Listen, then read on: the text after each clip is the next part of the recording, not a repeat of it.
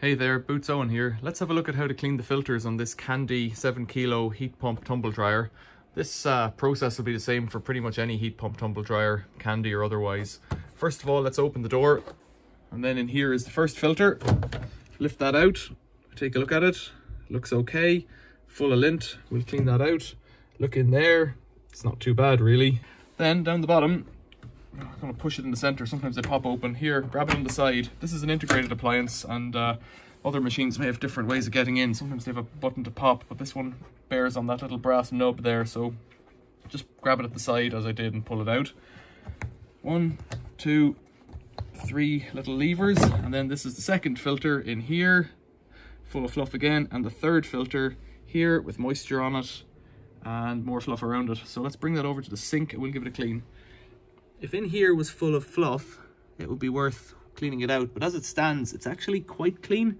And if those fins there are covered in fluff, you need to be worried, or, well, you don't need to be worried, but you need to clean them somehow. So you get a gentle brush, something like a toothbrush, and you try and flick the lint out towards yourself. As it stands, that's all really spotlessly clean in there, and the filters appear to be doing their job. I'll give this a wipe out before I put it back together. So first things first with this filter, let's just open it up. It's just got fluff in it by the looks of things. So let's pick all that out and we'll do a better job in the sink later. This can go straight into the dustbin. This one here should lift out and gently pop off these buttons. Give it a bit of a wriggle around in a circle and it just lifts off then. And then in here, there's another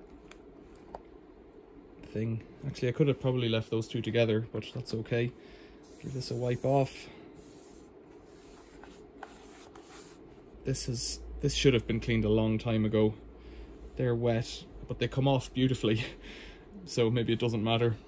Let's get to the sink. So now we're in the sink. Let's begin here and just wash off anything around the edges. There isn't much in this one. There isn't really anything. There shouldn't be anything caught in this, really. You can see what has come off the edges there on the sheet below. If this is dry, it might be best to dust it off first, but because it's wet, it won't just fall away. So I'm using water to help lift it.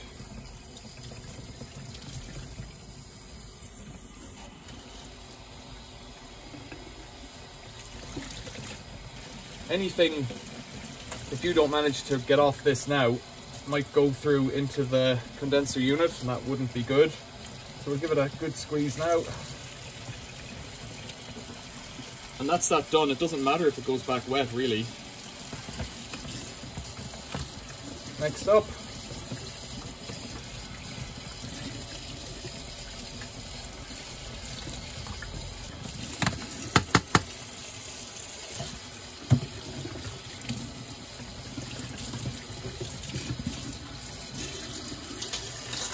got a gentle brush here. In fact, that's not gentle enough, I don't think. Even gentler one. So just get in there.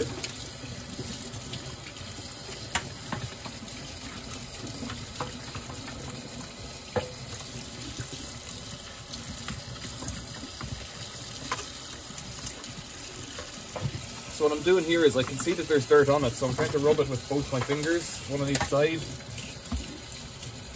You need to be gentle because you do not want to put a hole in it. There we go. I'd say that's clean enough.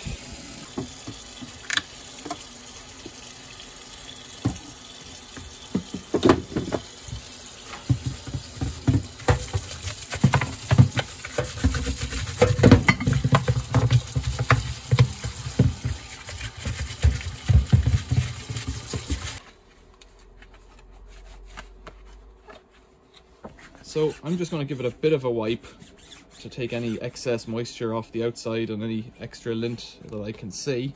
But it doesn't matter if this is wet going back in, because it'll dry pretty quickly, or it'll keep getting damp from the laundry, depending on what phase of the cycle we're in. It's clear that these hadn't been cleaned in quite some time, so it's a good idea to do it more often than that. I would recommend this one after every wash, or every drying cycle. I'm sure the manufacturers say the same thing. This one, put it the right way around. Not that there is a right way really, but I'll put it around the same way as it was before in case there's any dust. Now I mentioned little specks of fluff that are on that, they need to be removed. Hair, anything like that. So just look over it carefully and make sure that it's clean. It might be best to leave this to dry, but again, it doesn't really matter. I can just see some specks of something there coming off my finger.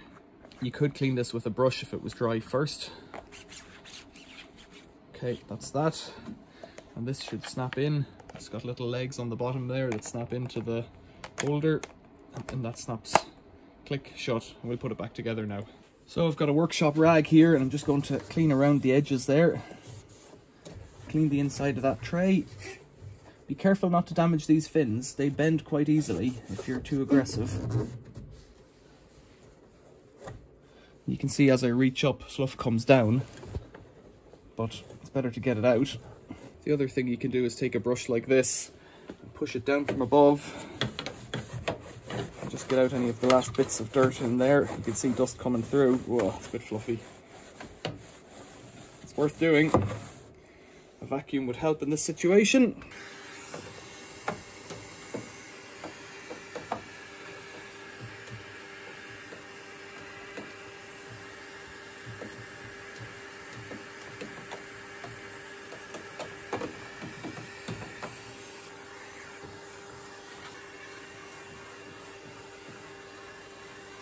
Now, I'm quite pleased with that. Let's put this back in. Let's put this one back in the right way up. It should only go one way really, but the way you took it out, I guess. It says up on it, that's a clue. Snap those shut. The last job then is to snap this back on. It has little locating hooks on the bottom. Go into 2 holes in this case. And that's it. Subscribe to the channel if you haven't already. Give the video a like if it was helpful. Don't forget super thanks. It should be down there somewhere, maybe, if you're watching this on the small screen, or go and look for it below.